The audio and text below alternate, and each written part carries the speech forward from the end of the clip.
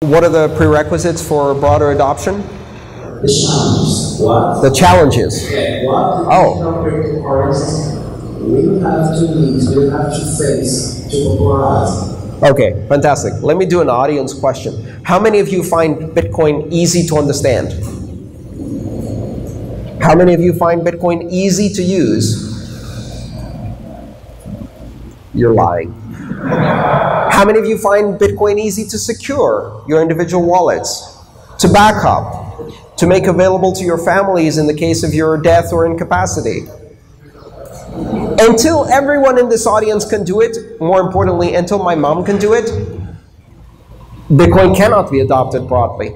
We have a lot of work to do, and that means taking a technology that at the moment is difficult to explain, difficult to use, difficult to secure on an individual basis, very secure on a global basis, but difficult to secure on an individual basis, difficult to plan for your retirement or to pass on to your family.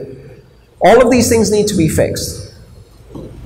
But you've got to look at it as an engineering problem, which is also an engineering opportunity. I sent my first email in 1989. In 1989, in order to send my first email, I had to download a mail client in source code, use a compiler to compile it into an executive application on a Unix system, on the command line, over a modem, on an account that I wasn't strictly speaking authorized to use, because I was 16 and I had access to the internet in 1989. You do the math. And after 2-3 hours of work with my Unix command line skills that I had just recently learned, I composed my first email. First, I had to find someone to send it to because there weren't that many people on the internet. And then I sent an email. And in the blink of an eye, just 36 hours later, it arrived at its destination. Now, if you asked me then, will you do your banking, your shopping? Will your mom use this? Can you do video calling with your mom on this? I would say yes, but it will take 20 years. Exactly 20 years later, my mom sent her first email, and she didn't have Unix command line skills. She went like this on her iPad. That's what we have to do. Now, you can look at that as a challenge. I think of that as an opportunity.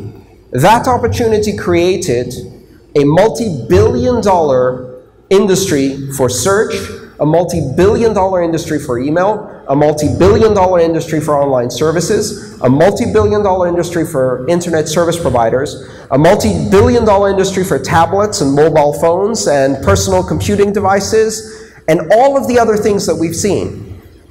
So the person who sees it as a challenge is the pessimist. The person who sees it as an opportunity to create a billion-dollar industry, I call that person an entrepreneur. And I see a lot of them in the audience today who are thinking, you know what? If I make Bitcoin easier, I build a very successful business. If I make Bitcoin easier to use, easier to secure, easier to understand, until you don't need to know how it works. So I'll turn around that question and say, you don't need to understand Bitcoin to use it. Because I guarantee you, there are not more than 2 or 3 people in this room who understand how TCP/IP windowing, Las Vegas QoS properties within TCP work, how an HTTP protocol message is formed. Anybody? 1, 2, 3. Boom, bingo. And those are the developers in the room. And we all use the internet without needing to understand any of that. Bitcoin is successful and will be adopted broadly when you don't need to understand anything about how it works, and yet you can use it, and then my mom can use it.